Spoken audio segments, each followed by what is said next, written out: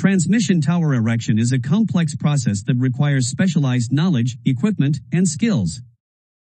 Tower erection is the process of installing power and communication towers, wind turbines, and other structures that require tall, sturdy support. It is a complex and technical process that requires specialized knowledge, equipment, and skills to ensure safe and reliable outcomes. With the increasing demand for power and wireless communication and renewable energy, tower erection is an essential service that plays a crucial role in connecting people and powering communities. There are 4 main methods of the erection of steel transmission towers which are described below. 1. Build-up method or piecemeal method. 2. Section method for tower erection.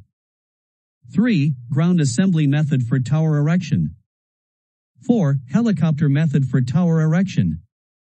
Build-up method of transmission tower erection. This method is most commonly used in South Asia for the erection of 6.6 kV, 132 kV, 220 kV, and 400 kV transmission line towers due to the following advantages. Tower materials can be supplied to the site in a knockdown conditions which facilitates easier and cheaper transportation. It does not require any heavy machinery such as cranes, etc. Tower erection activity can be done in any kind of terrain and mostly throughout the year. Availability of workmen at cheaper rates. This method consists of erecting the towers, member by member. The tower members are kept on the ground serially according to the erection sequence to avoid search or time loss due to searching for them as and when required. The erection progresses from the bottom upwards. The 4 main corner leg members of the first section of the tower are first erected and guard off. Sometimes more than one contiguous leg section of each corner leg is bolted together at the ground and erected. The cross braces of the first section which are already assembled on the ground are raised one by one as a unit and bolted to the already erected corner leg angles. First section of the lower thus built and horizontal struts belt members, if any, are bolted in position. For assembling the second section of the tower, 2 gin poles are placed one each on the top of diagonally opposite corner legs. In order to maintain speed and efficiency, a small assembly party can be sent ahead of the main erection gang for sorting out the tower members, keeping the members in correct position on the ground and assembling those panels on the ground which can be erected as a complete unit. The main corner leg members are prepared by fitting all cleats plates for joints and bracings and step bolts.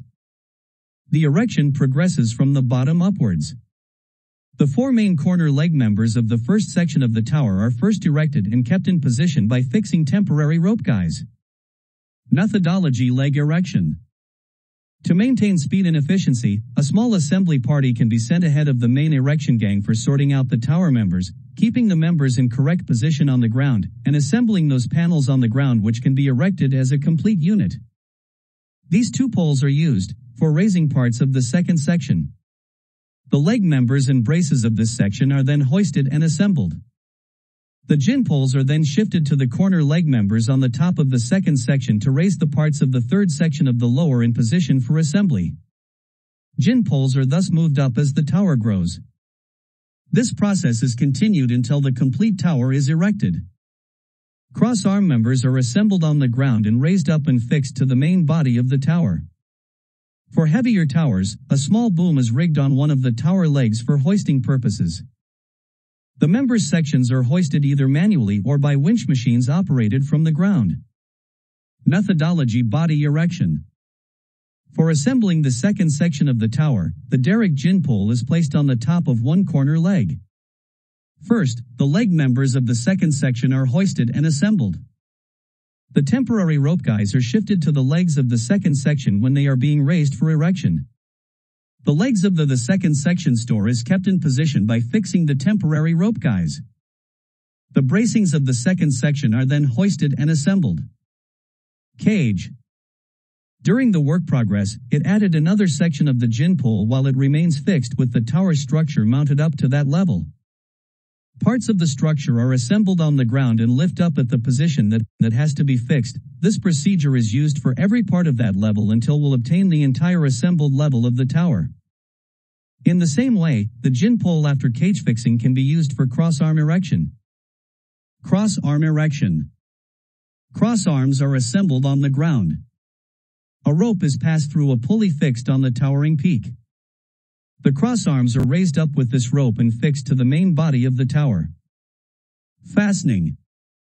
The connection between profiles and plates will be realized through bolts, nuts, flat washer, and spring washer as per fine drawings. All nuts shall be tightened properly using the correct size spanners. Before tightening, it should be ensured that filler washers and plates are placed in relevant gaps between members. Bolts of proper size and length are inserted and one spring washer is inserted under each nut. In the case of step bolts, the spring washer shall be placed under the outer nut. The tightening shall be carried on progressively from the top downwards, care being taken that all bolts at every level are tightened simultaneously. For assembling the second section of the tower, the derrick, the stages in this method of erection are shown in Appendix A and Appendix B. Cross arms are assembled on the ground. The bird guards and hangers for suspension towers are fitted on the cross arms. A rope is passed through a pulley fixed on the tower peak. The cross arms are raised up with this rope and fixed to the main body of the tower. The method of erection is shown in Appendix C. Section method of transmission tower erection. In the section method, major sections of the tower are assembled on the ground and the same are erected as units. Either a mobile crane or a gin pole is used. The gin pole used is approximately 10 m long and is held in place by means of guys by the side of the tower to be erected. One side is held in place with props while the other side is being erected.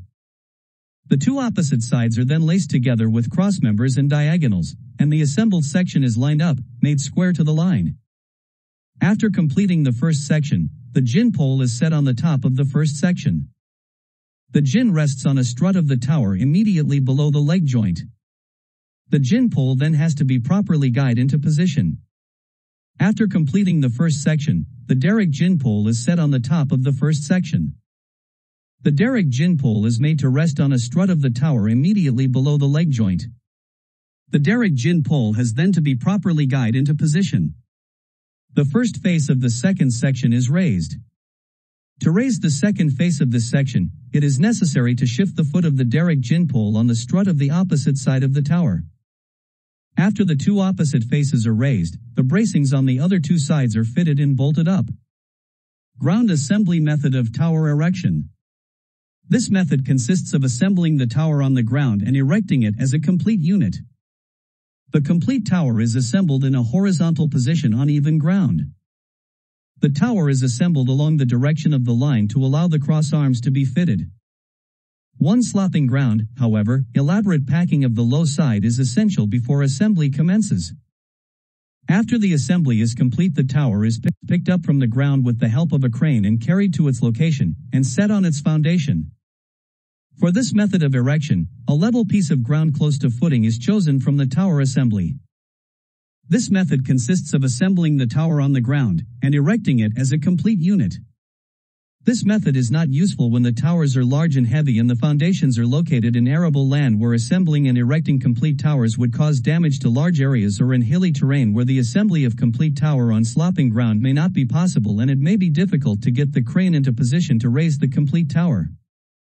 This method is not generally adopted because of non-availability of good approach roads to tower location.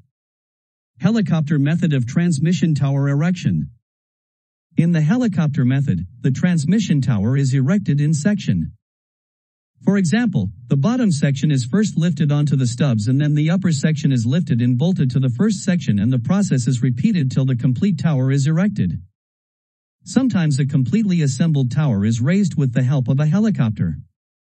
Helicopters are also used for lifting completely assembled towers with guys from the marshalling yards, where these are fabricated and then transported one by one to line locations. A helicopter hovers over the line location while the tower is securely guyed. Tightening of nuts and punching of threads and tack welding of nuts of transmission towers. All nuts shall be tightened properly using correct sized spanners.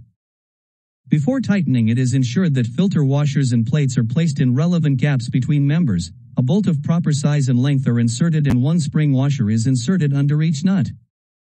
In the case of step bolts, the spring washer shall be placed under the outer nut.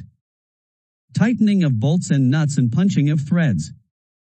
All empty holes are to be filled in with nut and bolt of appropriate size and a spring washer.